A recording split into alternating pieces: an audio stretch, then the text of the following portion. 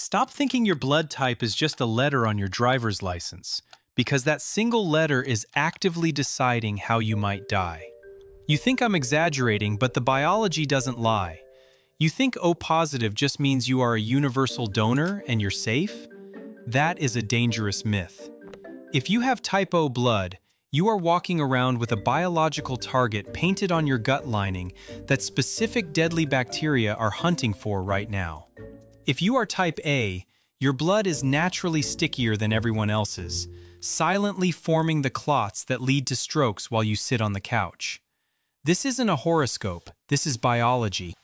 A massive study published in the journal Neurology followed over 30,000 people and found that your blood type is a direct predictor of cognitive decline and stroke risk, while research from the American Heart Association proved that non-O blood types have a significantly higher risk of heart failure.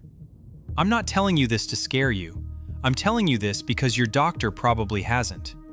In the next few minutes, I am going to break down the specific, hidden time bombs inside O, A, B, and AB blood types, reveal the danger loops you are living in, and more importantly, give you the exact safety loops to defuse them.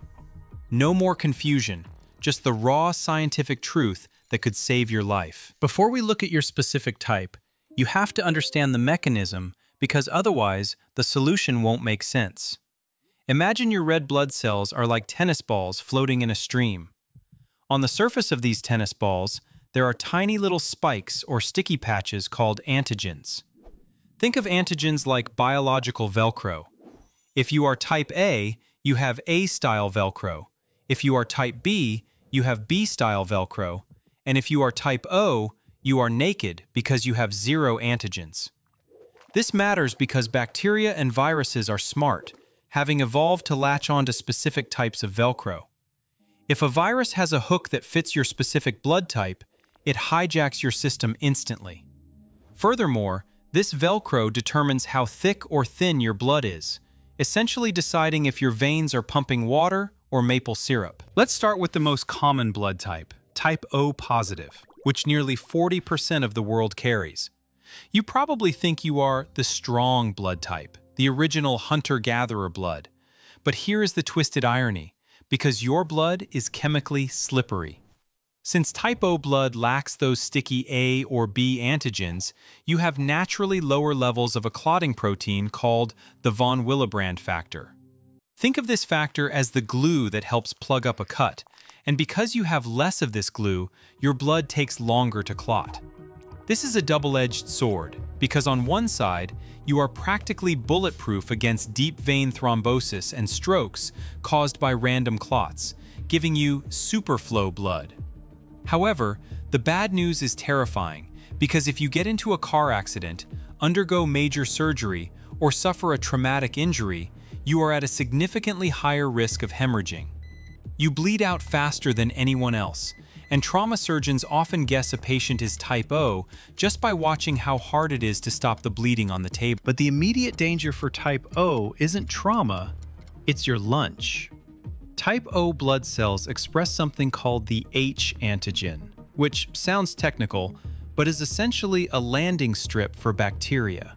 Nasty bugs like cholera, norovirus, and Helicobacter pylori, the bacteria that causes stomach ulcers, have evolved to lock onto this H-antigen perfectly. It's like they have a master key to your intestines, explaining why you might end up in the hospital with severe dehydration after a bad seafood dinner, while everyone else just gets a mild tummy ache.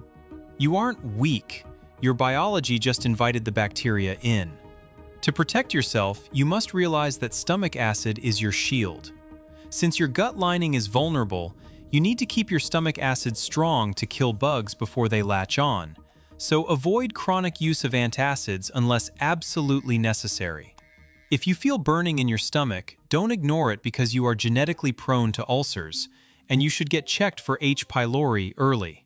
Also, if you are ever scheduling surgery, even dental work, tell your doctor explicitly that you are type O and bleed easily, as this prepares the team to have extra clotting agents ready. Now we move to type A positive, where the script flips entirely. If type O is slippery, Type A is sticky, and in the modern world, this is a major problem. Type A blood is loaded with the H-antigen and higher levels of cortisol, the stress hormone. But the real killer here is hypercoagulability. That's a fancy word that means your blood loves to clot. In ancient times, this was great because if a tiger scratched you, you stopped bleeding instantly and survived. But today, you aren't running from tigers. You are sitting in a chair for 8 hours a day. When sticky blood sits still, it clumps, which is why type A individuals have a statistically higher risk of deep vein thrombosis, pulmonary embolisms, and heart attacks. Your blood is naturally thicker, like pumping syrup through your veins.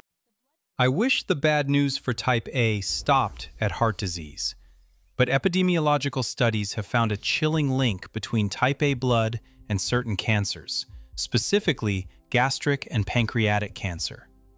Researchers believe the H-antigen affects how cells stick together and how your immune system signals inflammation, creating a friendly neighborhood for inflammation to fester. The same H. pylori bacteria we mentioned earlier interacts with the H-antigen to create exaggerated inflammation in the stomach, which can damage DNA over time. If you are type A, you cannot afford to be sedentary. Movement is medicine for you because you need to move your syrup blood, so never sit for more than 45 minutes without standing up. This isn't just advice. For you, it is stroke prevention. You also need to actively practice stress reduction like meditation or breathing because you biologically release more cortisol, which literally thickens your blood further. Adopt an anti-inflammatory diet by eliminating processed meats that act like gas on the fire and focus on plant-based foods that naturally thin the blood, like ginger, garlic, and turmeric. Type B positive is found in roughly 10% of the population and carries its own fascinating but dangerous profile. Originating in the Himalayan highlands, this blood type has a robust immune system, but that strength comes with a weird vulnerability.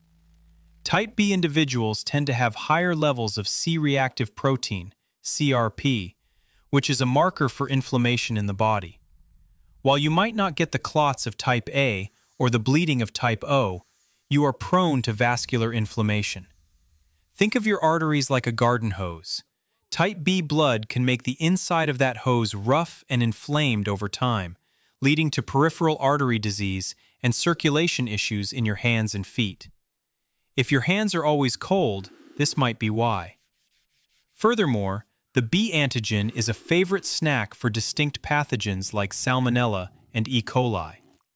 While type O gets hit by norovirus, type B gets hit by food poisoning from meats and eggs because the bacteria use your B antigen to anchor themselves into your gut lining, leading to infections that last longer and hit harder.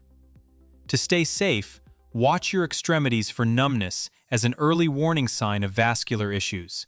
Be hypervigilant about food hygiene, especially with poultry and undercooked eggs, and eat nitric oxide-rich foods like beets and leafy greens to help dilate those inflamed blood vessels and improve circulation.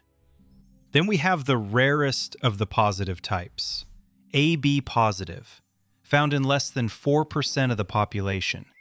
You have both A and B antigens, making you the universal recipient for blood transfusions, which is great if you get hurt, but inside your body, there is a strange trade-off.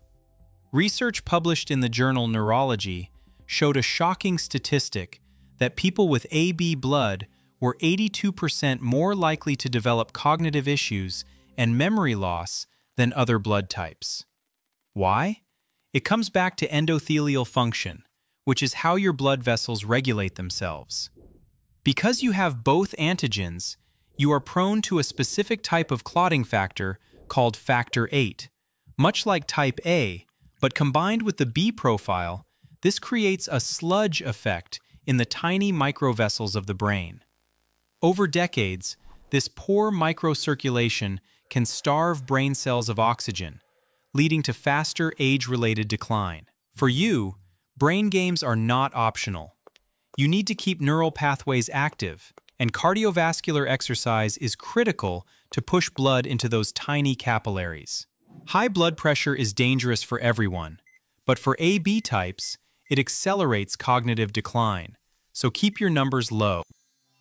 We must now enter the, quote, negative zone, because if your blood type has a minus sign next to it, O negative, A negative, B negative, or AB negative, you are part of a very exclusive club comprising only about 15% of humans. Biologically, being negative means you are missing a specific protein called the rhesus factor, or Rh factor. If positive blood is a house with a welcome mat, negative blood is a house with a keep out sign. And this missing protein creates massive, life-altering risks. The most critical issue arises in pregnancy. If you are an Rh-negative woman carrying an Rh-positive baby, your immune system may see your own baby as a foreign invader. Your white blood cells can actually cross the placenta and attack the fetus's red blood cells, a condition formerly known as hemolytic disease of the newborn. Thankfully, modern medicine provides the RhoGAM shot, which cloaks the baby's blood cells so your immune system doesn't see them, turning a fatal mismatch into a non-issue. So never skip this conversation with your doctor. For O-negative individuals, you are the famous universal donors, the heroes of the emergency room.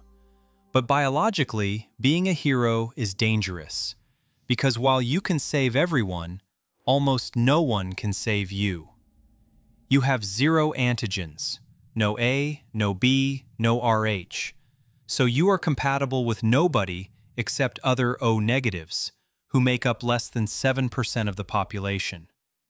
This creates a scarcity trap where, if you lose blood in a massive wreck, the hospital cannot give you O+, A, B, or AB. They have to find that rare O- bag, and if they run out, you are in critical trouble. You also still possess the type O gut vulnerability to dehydration from cholera and norovirus, making you harder to transfuse if that dehydration causes organ failure. You need to know which hospitals in your area have large blood banks, because small clinics might not stock enough O for major trauma. And you should always wear a medical ID bracelet that says ONEG to save doctors time during emergencies. The risks for A-negative and B-negative are hidden but just as severe.